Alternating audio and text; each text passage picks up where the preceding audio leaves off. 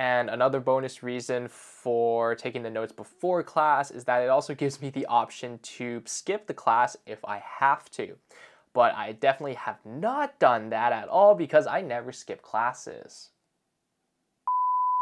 What is up, people of the internet? My name is Avery and I'm a third-year electrical engineering student at the University of British Columbia. At this point in my degree, I've learned that a big part of engineering is taking notes during class, looking back on them a day later, and then not having any idea about what you were taking notes on.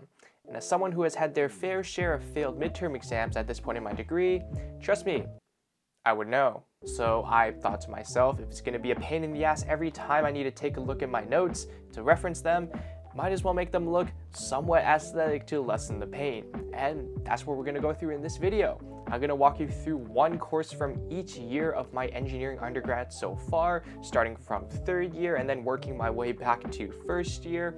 And I'm going to discuss how I like to structure my notes, what I like to do when I take my notes, and how my notes change depending on the type of class that I have. But before we get into that, there are two disclaimers that I need to get out of the way first. For one, don't ask me to share my notes with you because I'm going to say no. And two, all that I do when I take my notes is pretty much exactly copy down the notes from the lecture slides or what the professor is writing down. So don't expect any tips on how to take notes that will enhance your understanding of the material because, well, I don't know how. With all that out of the way, let's get into it. We're going to start with ELEC 342, which happens to be my second highest grade in my entire uni career so far. This course covers electromechanical energy conversion and transmission, touching on concepts such as magnetic circuits, transformers, motors, and generators. The notes that I took for this course were from a mix of the lecture slides and a set of YouTube videos that the professor had posted on his YouTube channel. Right off the bat, let's discuss how I like to structure my notes for any given class. I'll always put the course name and topic at the top of the page and a highlighter strip to signify the top of the page. I like using bullet points for my notes and then also dashed bullets underneath for notes that build upon certain bullet points. Subheadings, depending on how I'm feeling, are capitalized sometimes, but they are always underlined and highlighted. Squiggly underlines are of a lower hierarchy than straight underlines, and I always have a squiggly underline for examples and example problems. And as you may have noticed already, I do like to stick with one color theme for each of my courses, and that only started in third year. And I honestly don't know why I chose pink for a course about motors and transformers, but I just kept with it for the whole duration of the term. Some other things that you may have noticed about my notes for this class is that I like to highlight certain concepts and also use these boxes around important formula, as it just helps to make the important formula and equations stand out. I also like to incorporate a decent number of diagrams and figures into my notes, whether they are hand-drawn or screenshotted from the lecture slides. I'm personally not the best artist, so I tend to take quite a few screenshots of diagrams and models from the lecture slides quite a bit. But whenever I can, especially with the circuits, I do my best to draw them out myself to have more control over how much space different things are going to take up. This course is an extension of a typical electric circuits class, as you may have seen a bunch of circuit diagrams and a lot of equations being used in my notes. For this class specifically, our exams were held on a website called WebWork, where you would put in your numerical answers into the answer boxes, and then you could check your answers as many times as you wished within the allotted time period.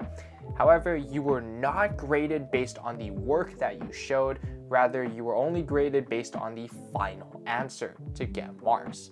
So because of this, and because of the sheer number of calculations and formula that we had to remember and memorize for our problems, putting example problems into my notes was actually very beneficial for how well I did in this course. In fact, some of these example problems showed up in our homework assignments, which then also showed up on our midterm exams as well.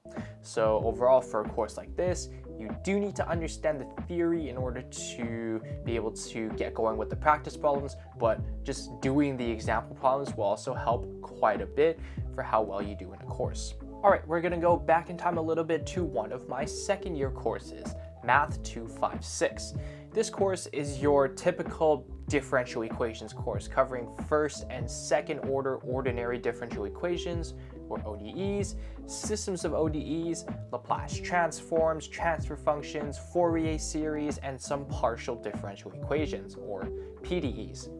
My notes for this class were copied straight from the professor's handwritten notes, which she posted on Canvas at the start of each week. Speaking of, I know that this isn't possible for some classes, as some professors don't post the lecture slides or notes after a class, but generally, if I am able to, I generally like to take my notes for my classes outside of the lecture, preferably beforehand, and that is for two reasons. For one, it gives me more time to make my notes more legible, which for a person like me who makes my notes like this, I would rather spend the extra time to make it just a little bit more neat. Second, it gives me a little bit more time to digest the concepts when I learn them.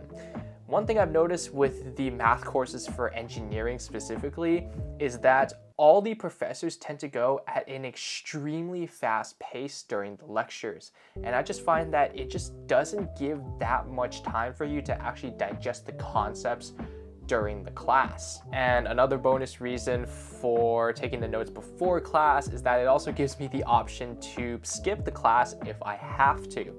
But I definitely have not done that at all because I never skip classes.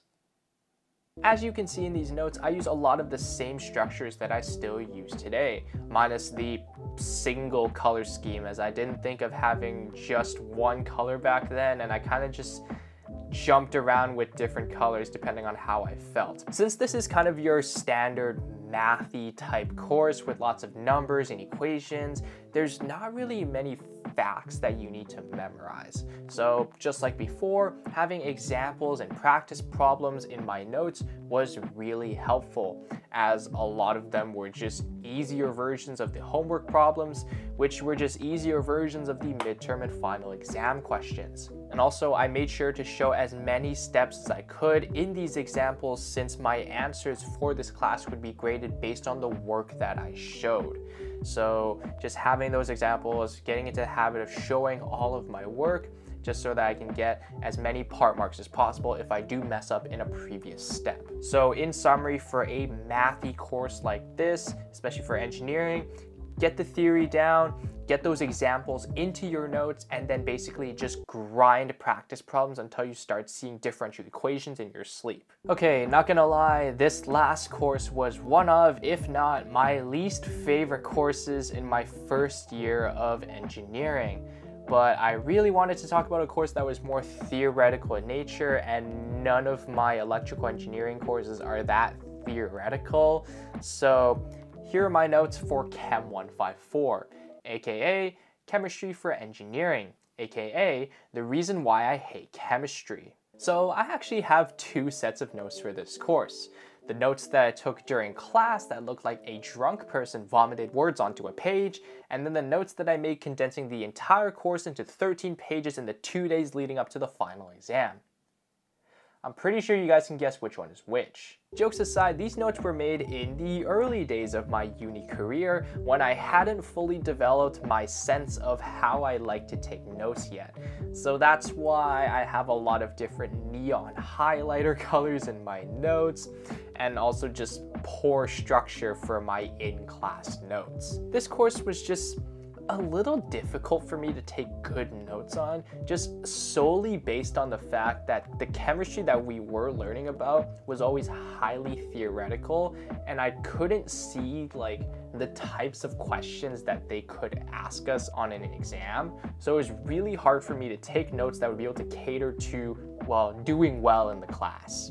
Also, there were like 0 examples in the lecture slides as well. Looking back now, for a course like this, I should have focused more on being able to actively recall the important concepts off the top of my head, and also focus on memorizing the different processes and phenomena in order to, well, do somewhat better in the class than I did. But that's not meaning to say that this course didn't have its fair share of calculations as well, as there's quite a few formulas that we had to use in order to calculate certain, like, I honestly completely forgot because I purged chemistry from the depths of my mind. But unfortunately, I didn't really do all of that, and this course ended up tying for my lowest grade in first year. So in summary, for a course like this that involves a lot of theory, stuff like chemistry, material science, or biology, making sure that you're able to define the concepts in your notes,